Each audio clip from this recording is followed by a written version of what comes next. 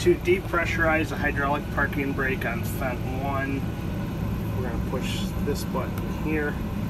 This will give us a page of information. Tap on the hand with the wrench. Now you can see it gives us a list across the top. Pick the one with the trailer on it. And then this is where we depressurize the hydraulic trailer brake. Right now you can see that the hydraulic trailer brake is active. Come back over here, push that. Now it depressurized the hydraulic trailer brake. As you can see, it's off. Go back over here, activate it, and everything's back to normal. Hit your return arrow, and we're back to the home screen.